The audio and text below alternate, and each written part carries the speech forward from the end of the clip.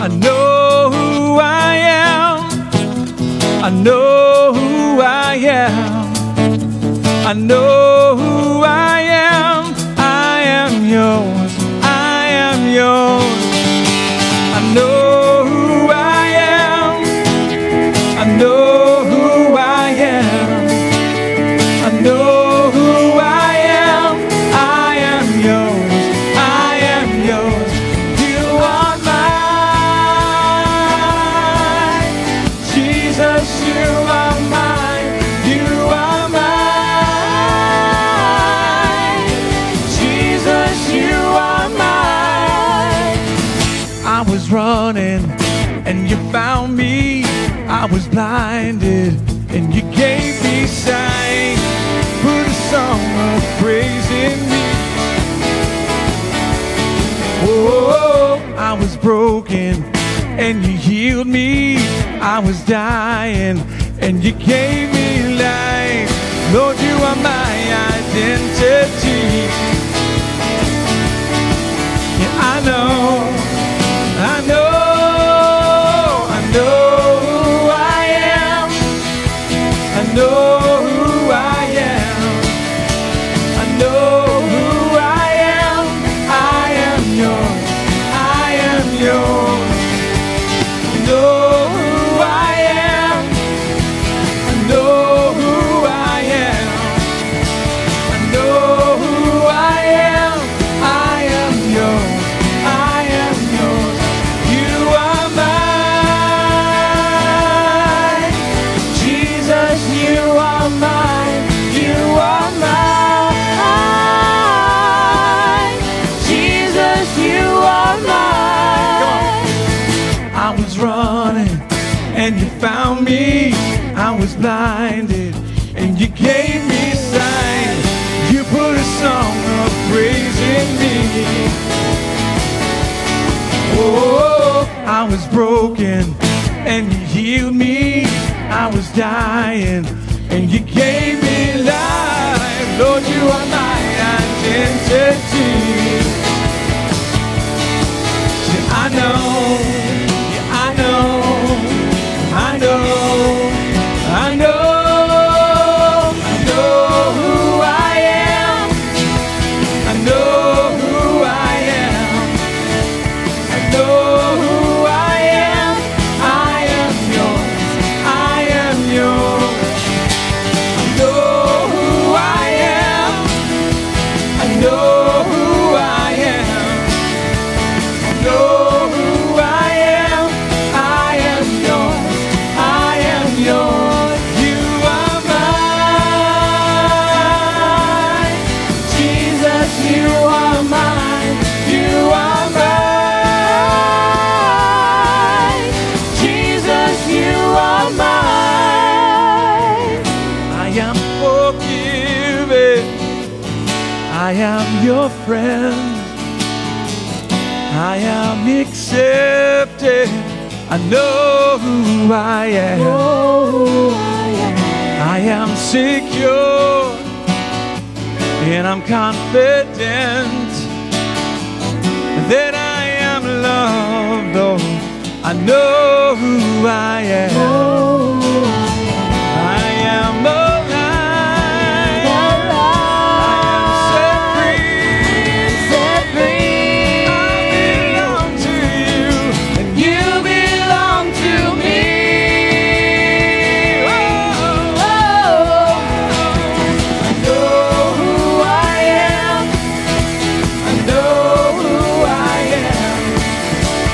Know who I am.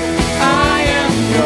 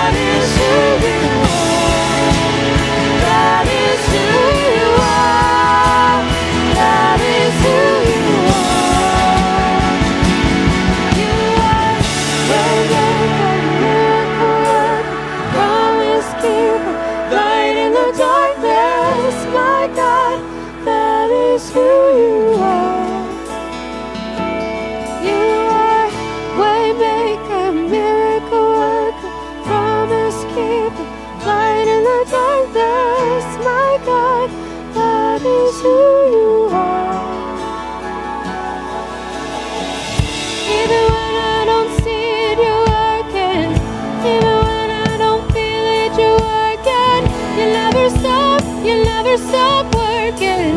Never stop working. Even when I don't see it, you're working. Even when I don't feel it, you're working. You never stop working.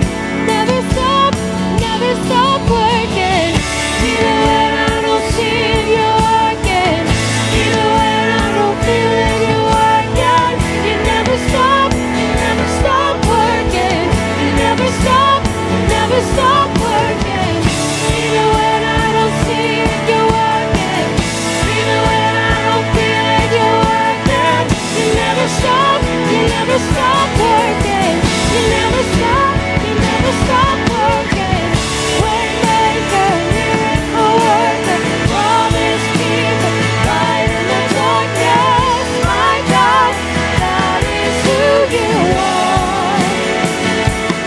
You are waymaker, miracle worker, promise keeper, light in the darkness. My God, that is who you are. That is who you are. That is who you are. That is who you are. That is who you are. That is who you are. That is who you are. That is who you are. That is who you are.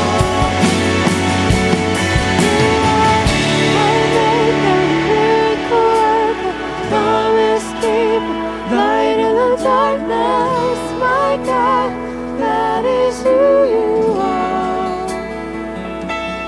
You are waymaker, miracle worker, promise keeper, light in the darkness. My God, that is who you are. That is who you are. That is who you are. That is who you are. That is who you are. That is who you are. That is who you are. That is who you are. That is who you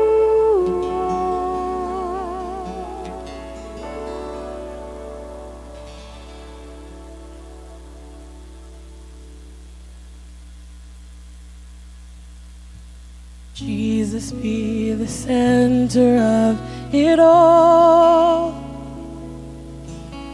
Jesus at the center of it all. From beginning to the end, it will always be, it's always been you, Jesus. Jesus. Jesus at the center of it all. Jesus at the center of it all. From beginning to the end, it will always be, it's always been you, Jesus. Jesus, nothing else matters. Nothing in this world will do.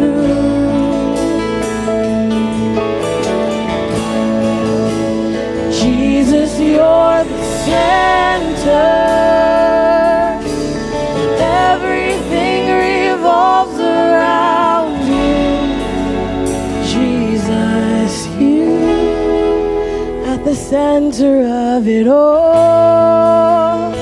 Oh, you're the center of it all. Oh, Jesus be the center. Jesus be the center of my life. Jesus be the center of my life. From beginning to the end, it will always be, it's always been you, Jesus.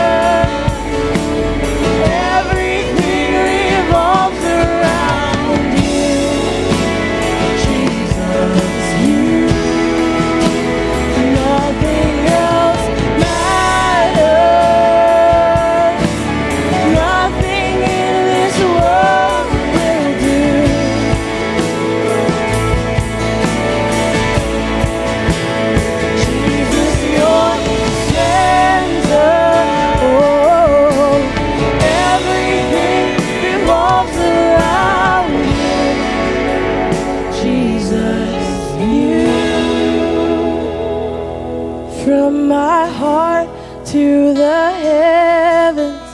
Jesus, be the center. It's all about you. Yes, it's all about you.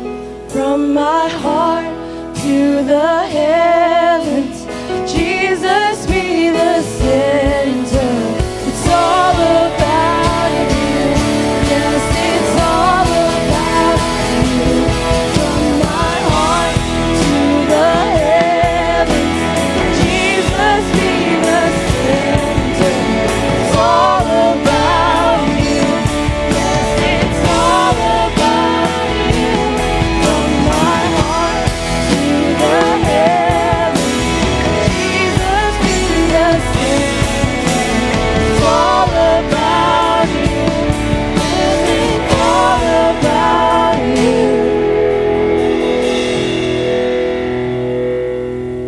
So Jesus, be the center of your church.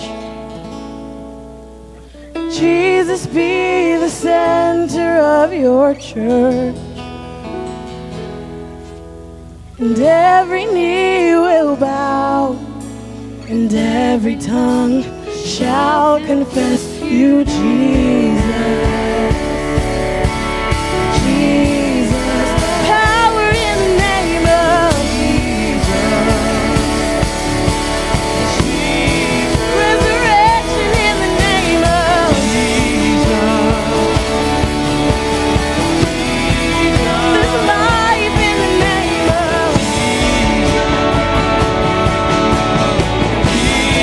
From my heart to the heavens, Jesus, be the center.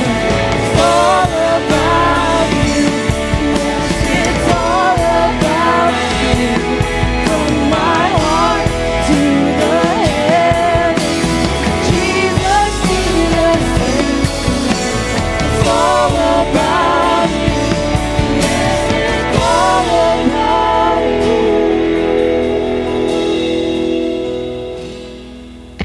So Jesus, be the center of it all. Jesus at the center of it all.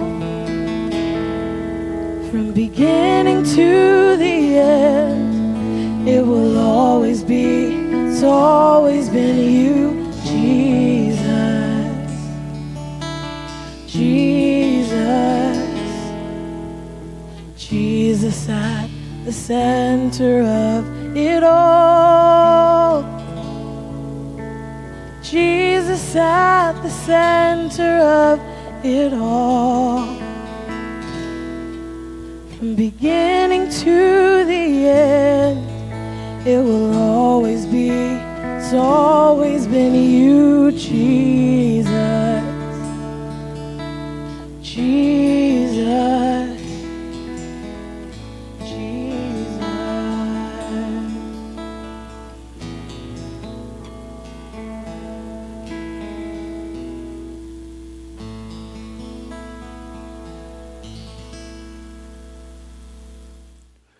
Hey, good morning, good morning, good morning. I'm so delighted to come to you with this word today. I enjoyed the presence of God. We had a great time of prayer and worship last night. We are all hungry, thirsting after God. We just want to see the Lord do more, and I'm excited for this series, part 2 of A New Heart. And 40 years ago, the Lord changed my heart. That was huge. When you just begin, you don't even know what it is that you're signing up for. You don't even know what God's going to begin to do. All you know is, or all I knew anyway, was I needed Jesus. I needed what He came to offer. I needed forgiveness. I needed to be set free from some things. And man, when I called, He answered. But I'm so grateful that that wasn't the end. That was the beginning of this incredible journey of God shaping my life. Jeremiah says, He's the potter, we're the clay. We're just lumps of clay. We're just cracked vessels. Each one's not perfect, but they're shaped and molded. We're just wanting God to shape our heart, shape our life. And so thank you for joining in with me on this second part of this series. I believe Pastor Annie's message last week was right on point, and this week we're just moving forward in what God wants to speak. We're laying hold of the promise. Ezekiel 36:26 says, I will give you a new heart. I'll put a new spirit in you, and I'll remove from your heart of stone, and I'm going to give you a heart of flesh. Come on. Anybody here ready for a fresh outpouring of God in your life? A new spirit, a new heart? Yeah, that's what the Lord's promised. We don't have to have our heart cluttered with a bunch of stuff. We can be free, we can be forgiven, we can be cleansed, and we can enjoy what God has in mind for us. So this morning, I want to look at a verse in a passage in chapter 3 of Ezekiel. And again, Ezekiel is one of the major prophets. It's one of the big five, if you will, of the little bit larger books of the Old Testament. And in chapter 3, this is what the word of the Lord said. May the glory of the Lord be praised in his dwelling place. The sound of the wings of these living creatures were brushing each other, and the sound of the wheels were a loud rumbling sound. So, hey, listen, sometimes in church it's not always quiet. Sometimes it gets loud. And here's the Spirit then lifted me. Come on, that's what we want. We pray the Spirit of God will lift you, and took me away. And I went in bitterness and in the anger of my spirit with the strong hand of the Lord upon me. Come on, I'm going to make some sense out of that in a minute.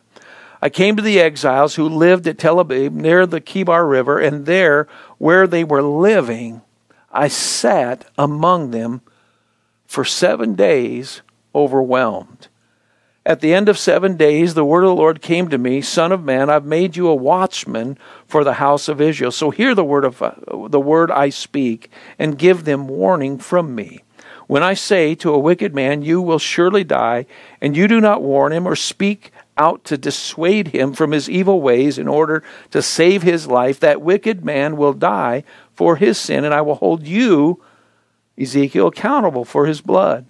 But if you do warn the wicked man, and he does not turn from his wickedness or from his evil ways, he will die for his sin, but you will have saved yourself. Again, when a righteous man turns from his righteousness and does evil, and I put a stumbling block before him, he will die. Since you did not warn him, he will die for his sin. The righteous things he did will not be remembered, but I will hold you accountable for his blood. But if you do warn the righteous man not to sin, and he does not sin, he will surely live because he took warning, and you will have saved yourself. The hand of the Lord was upon me there, and he said to me, get up, go out to the plain, and there I will speak to you. So I got up and went to the plain, and the glory of the Lord was standing there like the glory I'd seen by the Kibar River, and I fell face down. It's kind of a pattern. Every time he encounters his glory, he doesn't know how to handle it. He just, boom, he's out. Then the Spirit came into me and raised me to my feet. He spoke to me and said, go shut yourself inside your house, and you, son of man, they will tie with ropes. You will be bound so that you cannot go out among the people. I will make your tongue stick to the roof of your mouth so that you will be silent and unable to rebuke them, though they are a rebellious house. But when I do speak to you, I will open your mouth and you'll have something to say. This is what the sovereign Lord says. Whoever will listen, let him listen. And whoever will refuse, let him refuse. For they are a rebellious house. Well, let's talk about this today. Ezekiel's a priest. He's anointed to prophesy or speak the word of the Lord to the Israelites who are now in exile in Babylon, modern-day Iraq.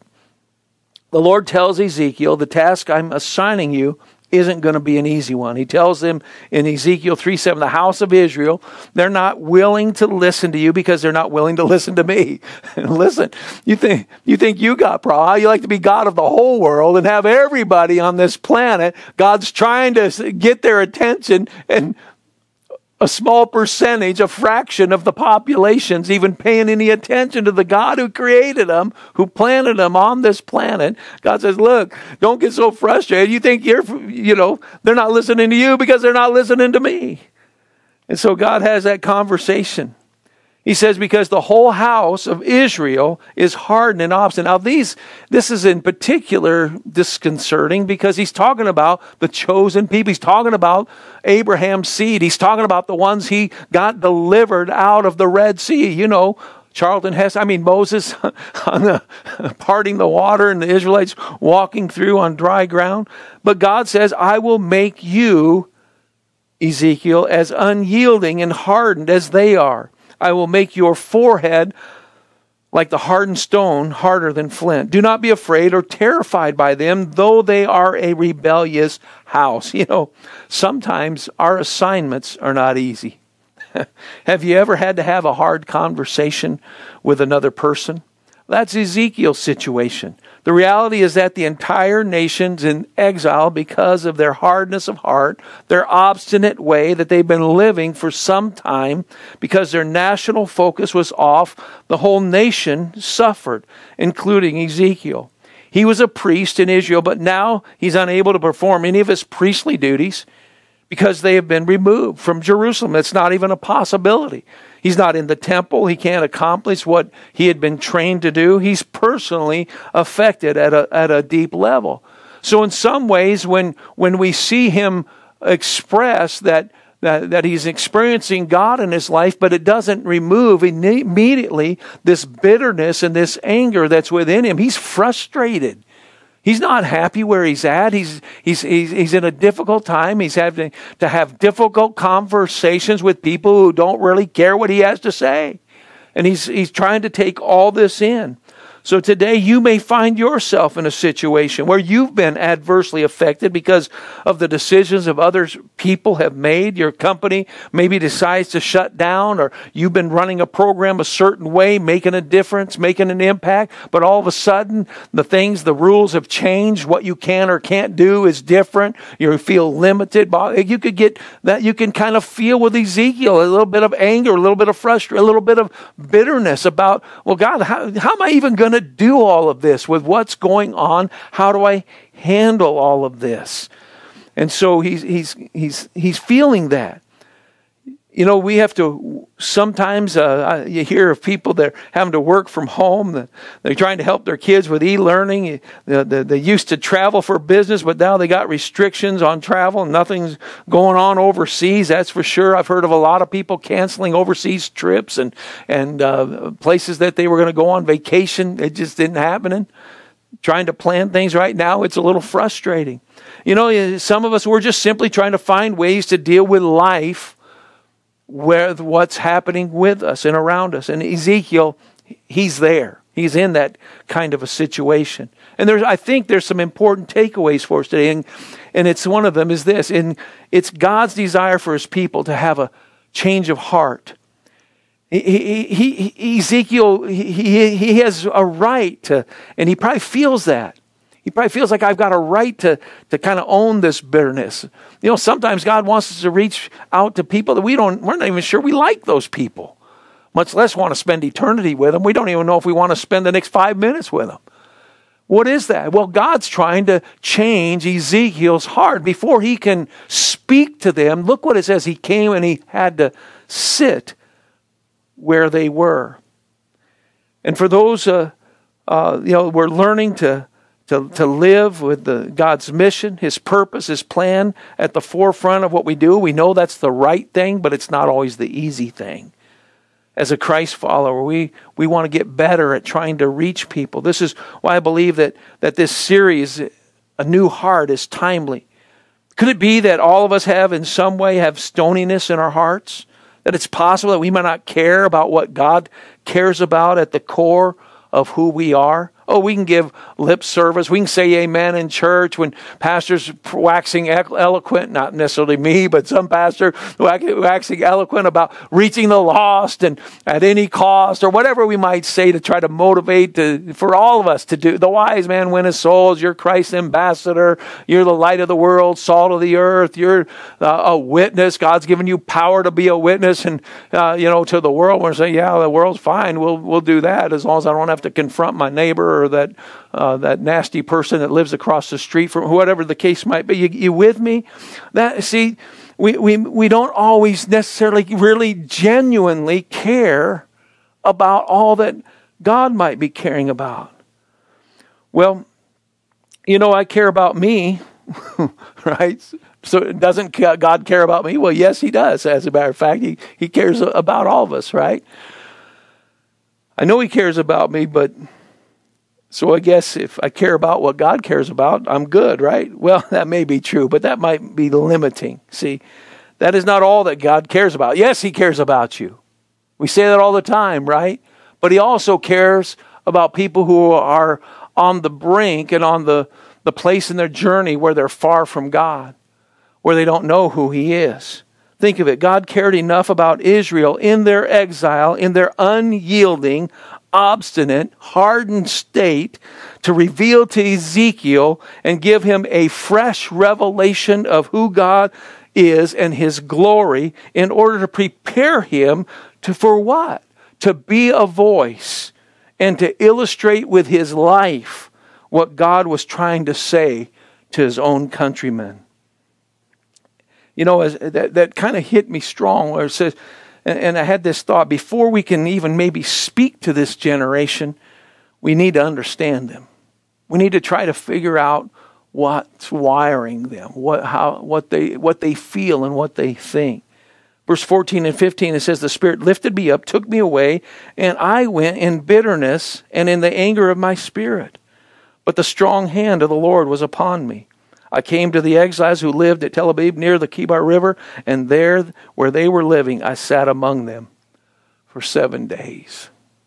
Just sat there, observed, listened, taking it in. And it says he was overwhelmed.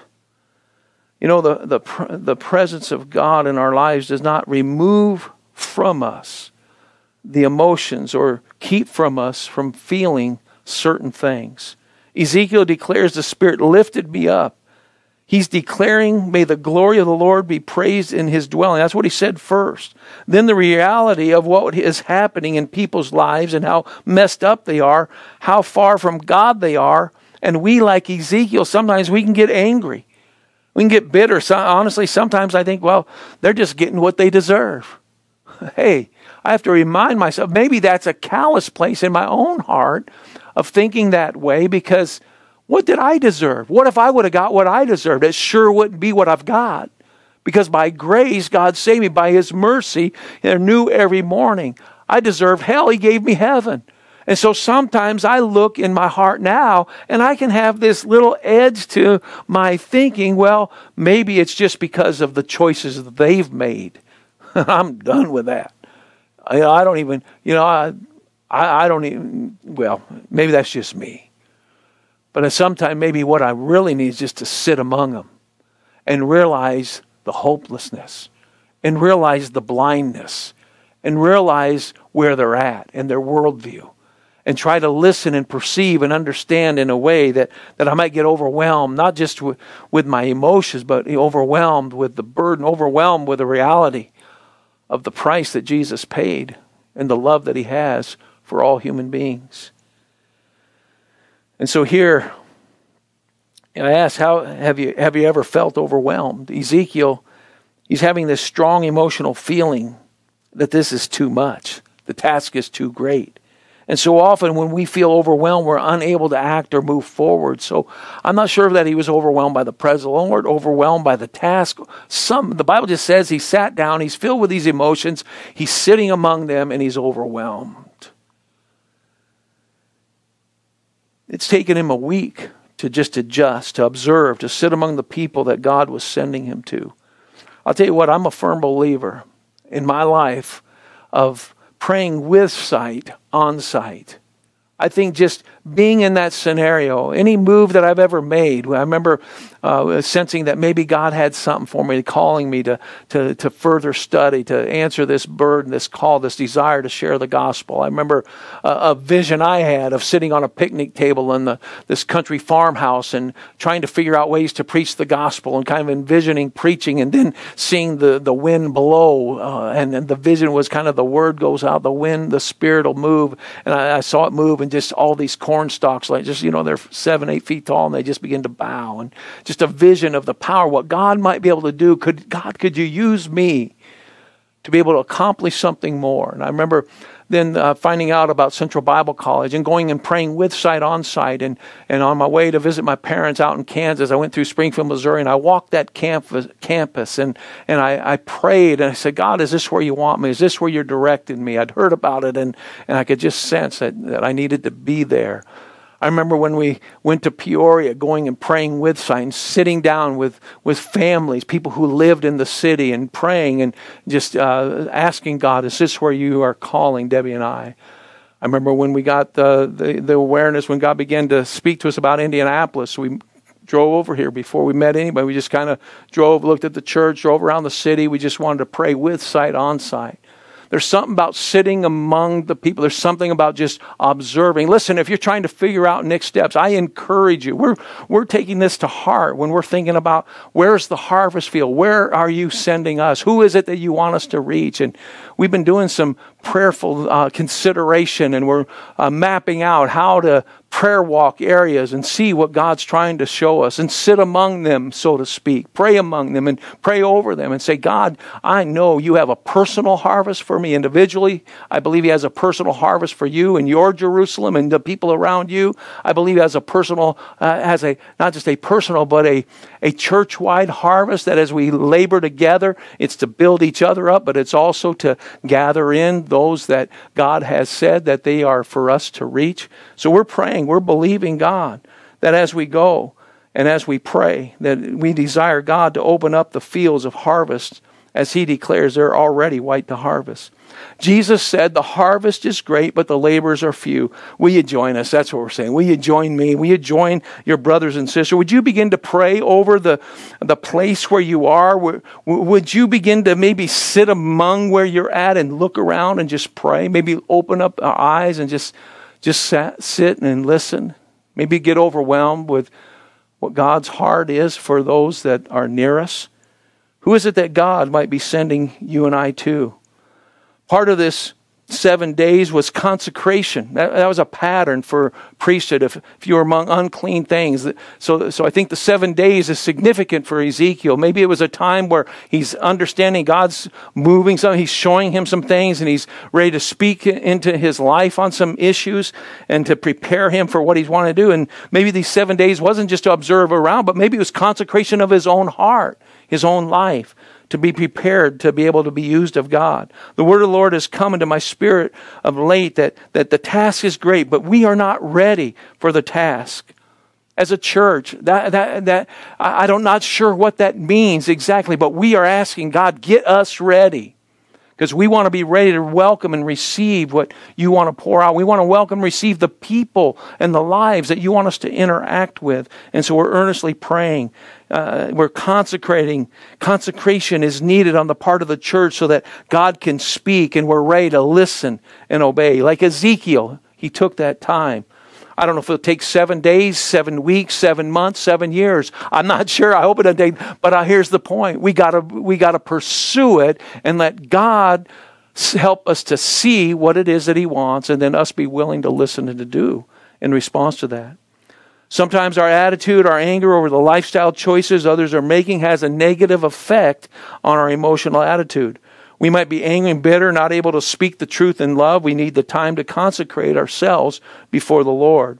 Too often we're like the priests or the Levites that when we are confronted by an opportunity to help someone, we're kind of like the men that pass by. You know, the Good Samaritan in that story, he picked the Samaritan for a reason, because there was animosity between the Jews and the Samaritan.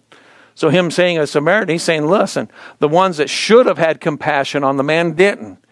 The one that you think that isn't got anything going on in their life, he's the one that took time, picked him up, bandaged his wound, said, hey, I'll be back. Anything he needs, I'll take care of. The Samaritan did what Jesus would do. And that was the point of what he's saying. And I think sometimes we're like the Levite. We pass by on the other side. It's too messy. It's a situation. We just don't want to take the time, or we don't have the compassion necessary to be impactful. We subtly think that we're just getting what they deserve and too bad. Sorry about you. And I say, God, that's a stony place in my heart. Get that out. I want you to shape and mold my heart. I need God to give me a new heart, a heart of compassion, and get rid of the stoniness of my own heart. God has something to say, I believe, to both the the wicked and the righteous that I read in Ezekiel 3. In other words, he has something to say really to all of us. Ezekiel's role in the process was to be a watchman. A watchman was one who was stationed on the walls of a city to warn people of the danger of the approach of messengers coming to their city. Ezekiel was to warn them that each person is responsible for his or her own behavior. That's really the gist of what he's saying. Whether they were wicked or whether they were righteous, about to stumble, they're about to get off track. The key is that, he says, everybody's responsible, and you are responsible when you see that to warn them, that like that watchman on the wall, that they're in danger. Ezekiel was to warn them that each person is responsible for his or her own behavior. But God told Ezekiel, I've made you a watchman. You need to be my mouthpiece to warn the wicked and the righteous. If you don't, that's on you. But if you warn the wicked, if you warn the righteous and they turn or don't turn, from whatever their decision is, you will have delivered your soul. You will have done what I want you to do. You'll be able to hear the Lord say, well done, you did what I asked you to do. Now understand, we're not the Savior. People are not our projects to try to fix their problems. In fact, we have no real ability to fix anyone, right? We're just got a message of hope. We've got the gospel. We just proclaim this wonderful truth that Jesus is Lord, that He is the one who rescues us from sin, washes us, cleanses us, and renews and frees our life and gives us real freedom, enables us to live in a manner that's pleasing to the Lord. So our role is to give the Word of God, to give others a reason for the hope that we have in Christ. God says that He'll empower. He'll help us. He'll give us what we need, directions on how He wants His message delivered. You know, everything has God's timing. And in verse 24 to 27, God's timing was attached to Ezekiel's life. He tells Ezekiel, go shut yourself in the house and bind these ropes on you, and you cannot go out among them. Okay, God, which is it? Right? You want me to go? You want me to just stay? He said, in fact, I'm going to make your tongue so thicky, like mine is right now. You can't hardly talk. That you won't even be able to speak. It'll be like eating peanut butter. You know, your tongue is going to be stuck to the roof of your mouth. You won't even be able to speak. That's what God says I'm going to do to you. I'm going to make you mute. Boy, there's times I wish God would have done that. I could have saved myself some grief. I said some things that I shouldn't have said. Can you relate? I don't know. Maybe that's just me. But nonetheless, in the midst of it, he says, in other words, he finally says, but when I do loose the bind, when I do give you permission to speak, when I do tell you, you will open your mouth and you shall say to them thus. In other words, boy, that kind of said to me, you know what, sometimes I just run with it and just, I don't know. I say, Lord, out of my heart, help me to speak what you want spoken. Man, Jesus, it says of Him that He did what He saw the Father doing. He spoke what He heard the Father speaking. Man, Lord, help me to walk with you in step with the Spirit. If need be, tie my hands so I don't get out of bounds. If need be, let my tongue get tied to the roof of my mouth so I don't speak out of turn. But when I do speak, Lord, help me to speak as an oracle for you. Help me to have the tongue of a ready writer. Help me to speak the truth in love. Help me to care about where people are headed in their life and to learn and to grow and to try to understand and build rapport and relationship and listen more than I speak. Maybe I think that's for me this morning, that I need to remind myself, listen, if you'll listen, then when you do speak, you'll be able to speak what I want spoken. In other words, when God is prompting us to speak or to do anything, the most important lesson I think I take away from Ezekiel in this chapter is it's about obedience. Not the results. If we'll be obedient to do what God wants done. Not everyone we speak to, not everyone we share the message of Jesus' love and grace and compassion and concern for their life will respond the way God wants them to respond. We are not responsible for the decisions or the actions or the inactions of those who might be like the Israelites, who were obstinate, stubborn, and somewhat rebellious. But like Ezekiel, in that moment, we're fulfilling the role of a watchman, issuing the warning, letting them know heaven's real. Sin will take you farther than you want to go. Sin cuts you off from God. But Jesus came to be your sin bearer. He who knew no sin became sin for you. What a message, isn't it? He literally became my sin on the cross. My sin put him there. He didn't deserve that, I did. But he did it out of his love for you, for me, and for this whole world. It's that heart that I want to have and want God to keep renewing inside of us so that when he wants us to speak, we'll speak. You know, it reminds me of the warnings that come from the Weather Center. We've kind of become amateur weathermen trying to figure out what to do on Sundays, and we'll continue to do that. But I'm thinking about some of the warnings that come. You know, a hurricane season comes, and there's warnings sometimes. I think of Katrina back in 2005. You know, they had days to prepare, but over 1,800 people didn't listen to the warning. And more than that, were completely overwhelmed by that Cat 5 hurricane. And the warnings had come, but they didn't listen. 1 million plus people did. They moved out and got away from harm's way. But 1,800 people, all of them heard the same warnings. All of them knew that it was coming, but not all responded the same way. And 1,800 people lost their lives. They waited too late. We read that in Noah's day, he was a preacher of righteousness. He warned of the judgment to come, but only 8 were saved. I don't know how many, all humanity beyond that heard the message, the warning of judgment to come. They mocked, they scoffed, they didn't believe it would happen. But it happened, and they lost out. I just want to close, I guess, with these thoughts from Paul's letter to the church at Rome. Paul, first he expresses this, his sincere desire. He says in verse 1, Romans 10, it's my earnest prayer and sincere desire for all of Israel to be saved. You know what he's saying? He's saying, the people I live around, the people I know, the nation I'm from, man, isn't that the way it's my earnest prayer and desire before God that all America be saved. Really, I could say that about every nation, even all China, all Indonesia, all India. God so loved, he gave his life for the whole world. But he says this. He says that all who call on the name of the Lord shall be saved. Wow. Isn't that awesome? But then he goes on to say, well, how can they call on someone that they don't even know exists? How can they call if they don't believe? And how can they believe in whom they've not heard? See, we've got one job to do, really. To know him and to make him known. To be a watchman in our city. I guess the key is trying to learn how to relate, sit with them, relate with them, be overwhelmed, not with our emotional feelings or opinions about how they're living their life. Listen, sinners are going to sin. People full of hatred are going to hate. Doubters are going to doubt. Immoral people are going to act immorally. The only one that can rectify that is the one we love and the one who loves them, whose name is Jesus. We're watchmen.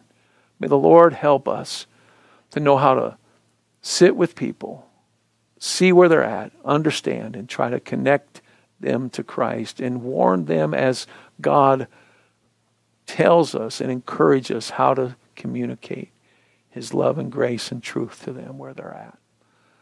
A new heart. You know, do we care about what he cares about? Well, he cares about you. He cares about me. I care about that too. But he cares about a whole lot more than that. He cares about a lost world. And we're his plan. We're the people that God's going to use. And I believe that the Lord helps us, and he's going to, if we'll say, Lord, who can I help? Who can I demonstrate your love and grace to? He'll help us. Maybe it's you. Maybe you tuned in today. Maybe your heart hasn't been right with the Lord. Today's a good day. It says, many as receive him, he gives you the right to become a son of the Most High, even to those who believe on his name. Let's pray today. Father, thank you. Lord, I don't know who I might be speaking to today, but I pray, first of all, for those of us who profess Christ. Lord, that you would move the things that are in our heart, the the anguish or the bitterness or the anger that we might feel towards certain lifestyles or activities, that we don't love them. If we're honest, we're like Ezekiel. It makes us bitter and angry. We just need to sit with them and be overwhelmed by the reality that you love them and you don't want them to perish. That you're on the cross and you're saying, Father, forgive them. They don't know what they do. And Lord, I pray that you teach us your ways and help us to speak when you want us to speak, do what you want us to do. Help us to demonstrate your love and grace. Make us watchmen who recognize that we aren't responsible for how other people respond, but we are responsible. That when you ask us to do something, we need to do it. So Lord, help us. And if there's someone today that hasn't crossed that line over from death to life, from faith, from doubt to faith, the word says it's right there in your mouth. Just open up your mouth, call on Jesus. He'll hear your call and he'll answer. He'll do great and mighty things in your life. He'll give you a new heart. He'll take out the stony places. He'll put his Spirit upon you. And he'll change your life for now and forever. In Jesus' name. Hey, thank you. Listen, let us know if there's something that we can do to help you on your journey. We're here, 82nd and Hague. We're live on Sundays, either inside or outside. If you feel free to come join us, come. If we're inside, right now we're wearing masks. Outside, we don't have to. We social distance. It may not look like it, but we're doing our best. Anyway, God bless you. Have a great day. Enjoy what God has for you this day and forever. He's a good God, and he has good things in mind for you. God bless. Amen.